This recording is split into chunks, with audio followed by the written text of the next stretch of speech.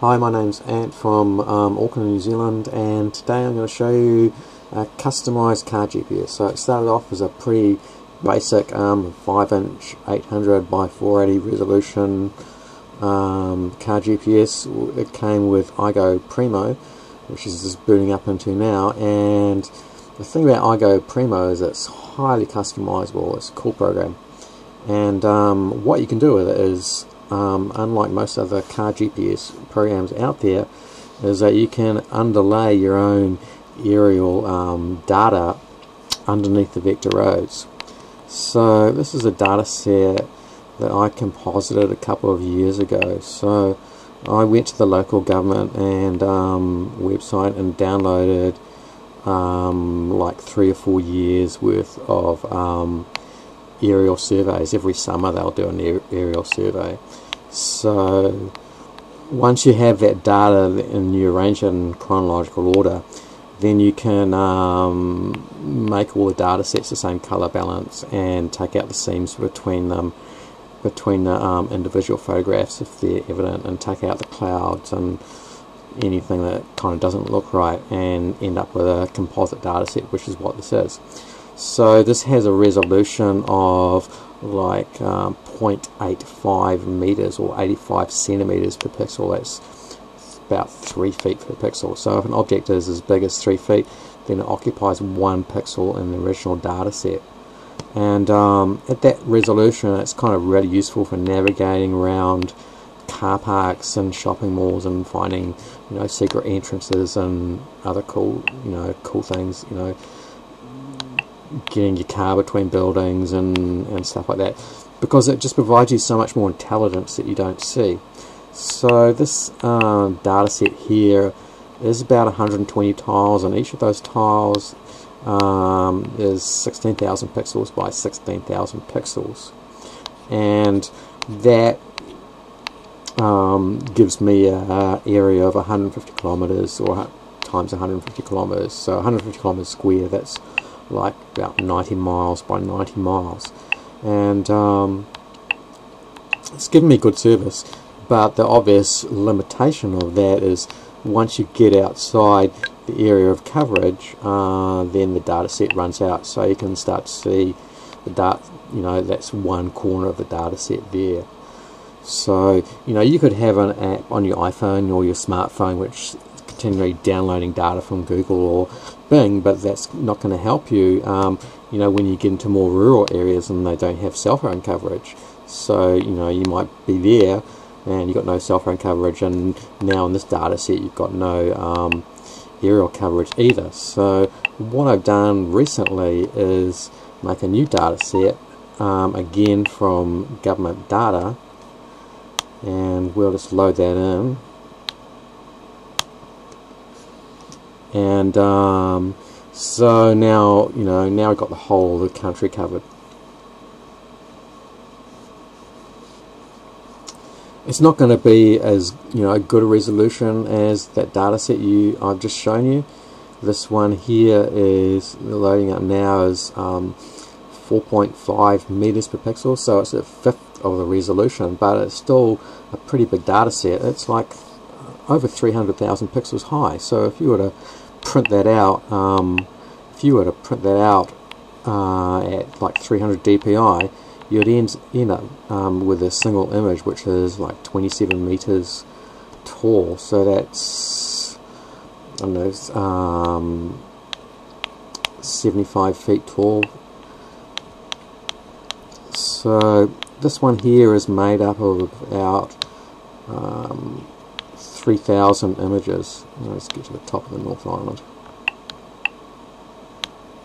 So now it covers the entire country, so we can go touring around on holiday and stuff like that, and go to the tourist points and check out the local beaches and things like that. And like I said, this device is a winCE, so it's a pretty primitive device compared to Android. And this data set is 18,000, is like about 18 gigs, and comprises about 3,000 tiles, and each of those tiles is again 3000 pixels by 3000 pixels, which is basically a fifth of my high resolution Auckland one. So, you know, obviously it's not as detailed, but now we've got the whole country covered, and we can check out some cool beaches and figure out how to get there and what roads to take. So this is running off a 32 gig micro SD card, and the SD card itself is pretty old. It's like class 4, which is, the more modern cards are probably like 4 or 5 times faster than this. But you know, the performance of it is not too shabby. I think if you were to get like a really modern SD card and put this program onto an Android device, like an Android phone or an Android tablet, which you can do, and run it off that, run the whole data set off that, your performance would be much better than what I'm demonstrating here. But as you can see, it's still not too shabby. You know, you can go to cool places, see where all the petrol comes into the country, blah blah blah blah blah.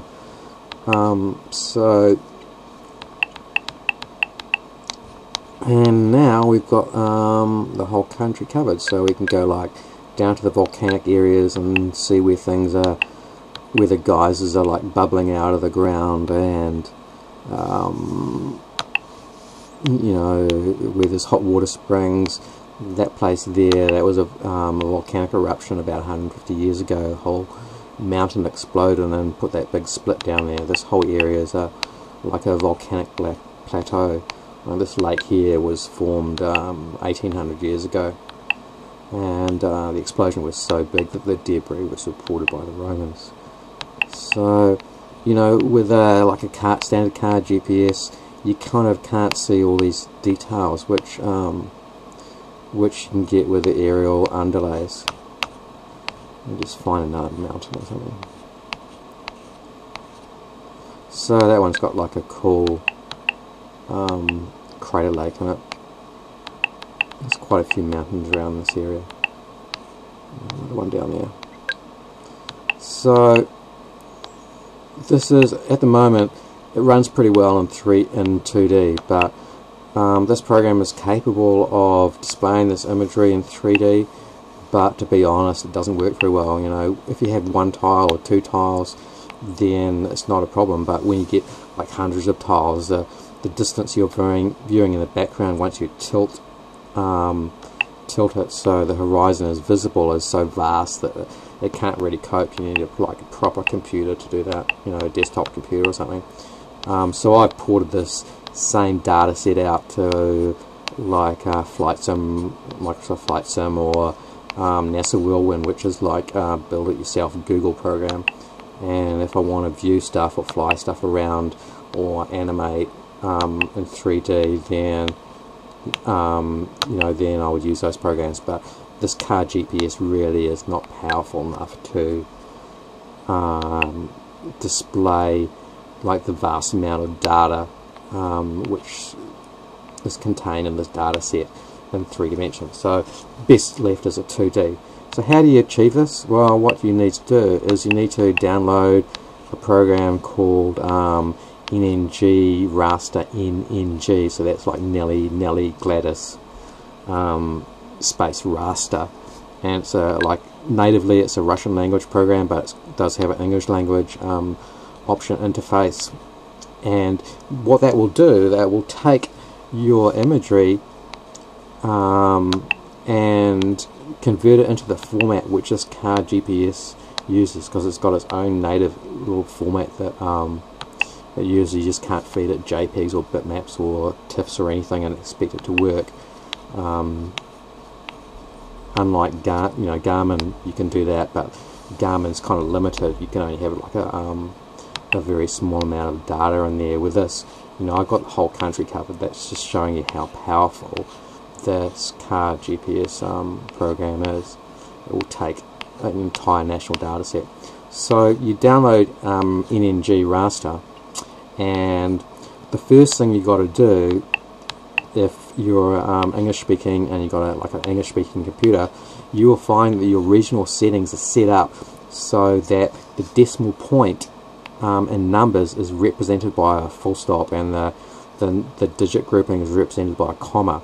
Because this program is written by Europeans, then you need to change the regional settings so that the decimal point is represented by a comma and the number grouping is represented by a decimal point.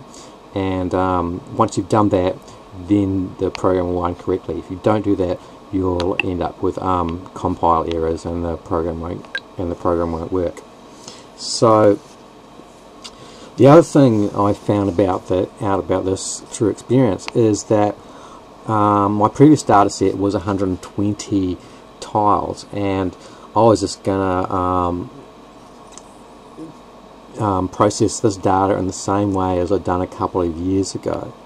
So I took my New Zealand data set and cut it up into 3,000 tiles, each of them which were 1/8 of a degree, and compiled them with the NNG raster program, and put all those 3,000 files onto the SD card, and then plugged it in and fired up iGo Primo.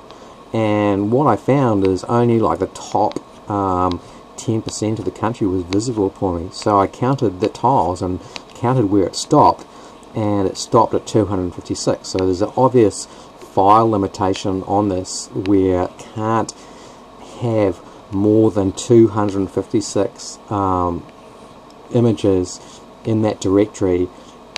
Beyond that, anything beyond that, it can sit in the directory, but it won't be visible to the program. The program won't interpret that extra data. So what you've got to do with NNG raster, what I had to do is go back and recompile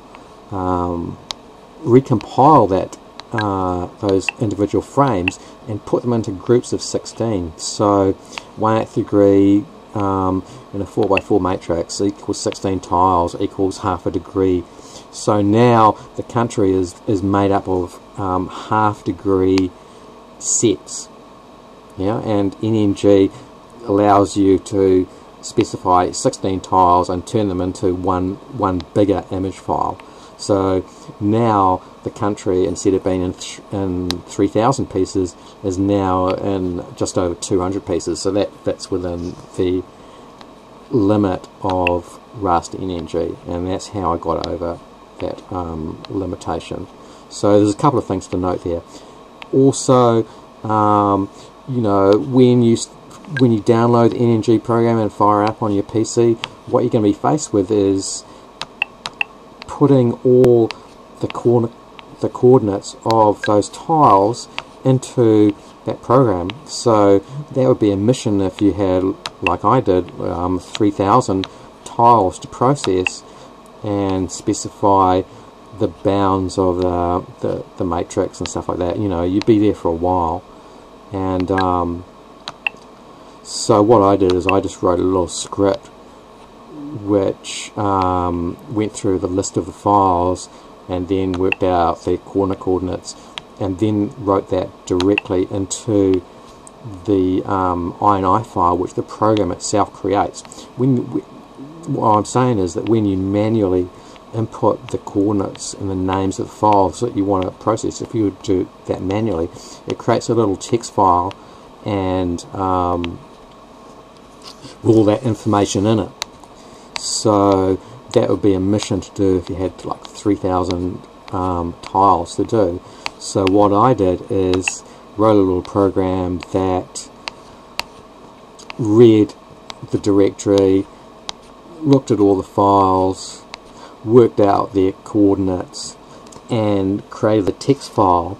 And then from there, once I had that text file already pre-created, then run the program. And when you run the program, all the fields that you have to fill in manually are already filled in for you, and all you have to do is press the a couple of buttons on the interface, and it will compile the image file that fits within the car GPS. So you can write a little script program and then get something like auto hotkey and a macro recorder, so you can record the mouse positions, and that's how I automated the whole thing. So to compile 3,000 tiles and turn them into like 200 plus sets, it would take a long time to do manually, and wouldn't really be feasible. You'd be there for too long. So I automated the whole process with just a script file and, like I said, auto hotkey and a macro recorder. And then once you've got those things in place, the compile took like 2 days machine time, and I split it up over 4-5 machines, so it took like half a day to compile the data set. So you can do some pretty cool things with it. You can customize, you could customize that data a little bit more. So instead of having, being set up for a car GPS, you go to the government, get some topo data, and that would give you information about, the spot heights and the contour lines around here. And you could create a GPS which would be more suited for hikers and trampers. Yeah, so would it have all the local place names and the place of the government huts where trampers can stay, and we'll have the name of that little cove there, and it'll tell you there's rocks around there, and it'll give you the vertical and horizontal lines of magnetic, the latitude, longitude, but compass in terms of magnetic compass bearings rather than true north bearings. So you can do all those sorts of things. So you can see that this is kind of interesting, and that's what fascinates me, is how much information you can put onto such a primitive device and run around the country and find all sorts of interesting places. Like that place there is makes some of the best aluminium in the world. It's like 99.5% pure. And so that's my customized car GPS. And like I said, because I've got 120 files in one directory, one folder, and just over 200 in my national folder, then I need a couple of folders. So I just wrote a little mort script. So when I exit out of the program and then go back and press that button which would normally start up the GPS, now I've got an additional icon here which swaps the folders around, and when my GPS starts up next, it will have swapped the folder names around, and now it'll go back into my default high-res Auckland, and I can run around the city and see things in high detail. So it's kind of a quick way of swapping out that data. So I hope you got something out of that, and if you want to send me some comments, please fill in the comment space below this video. See you.